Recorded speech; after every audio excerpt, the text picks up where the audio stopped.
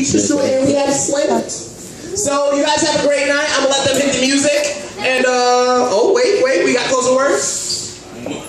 Yo, how many poets you got in here? Poets, make some noise.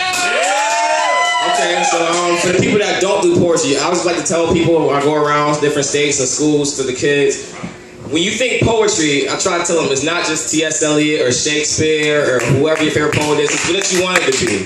I mean, my name is Randum. I say whatever the fuck I feel like saying, I talk about what the fuck I feel like saying, and I'm gonna say what the fuck I got to say.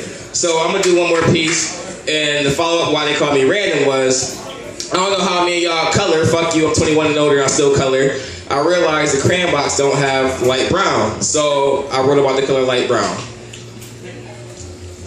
Light brown is a color not often found residing within the rest of the crowd.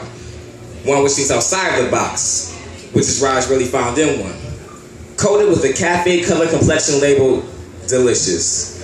I think I come across my favorite shade. A color thick and smooth with edible attraction. The type of color fit to melt in your mouth from off the side. With the pigment exposing every type of curve molded onto my favorite type of woman. Light brown. A more popular paint than the primary color in my opinion.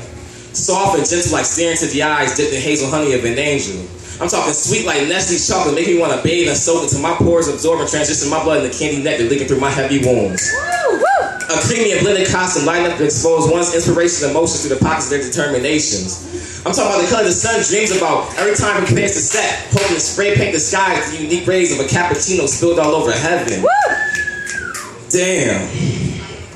The only color a crayon box need is you. Light brown.